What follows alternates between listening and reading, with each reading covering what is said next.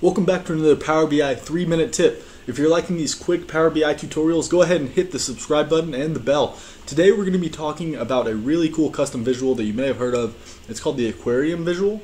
It's a really fun way to play with your data in case you don't have too serious of a report and you just want to have a little bit of fun.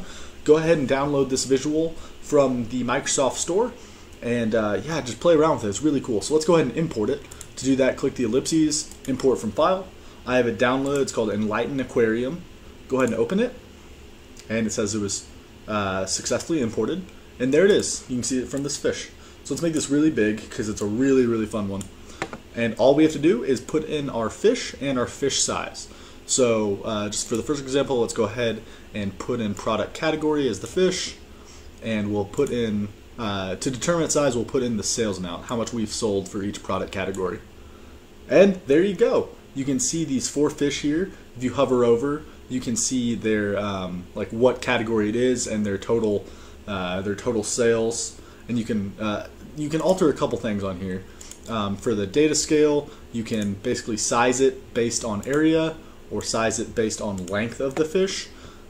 You can give it a reference to how you want to size it. Right now it's sized based on max value, but you know, if you can set this to any constant you want. If I change it to 50,000, they're huge because the sales are all over 50,000.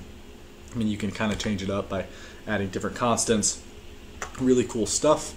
You can change the way the fish look, triangle fish or sharks for that case. Really cool stuff.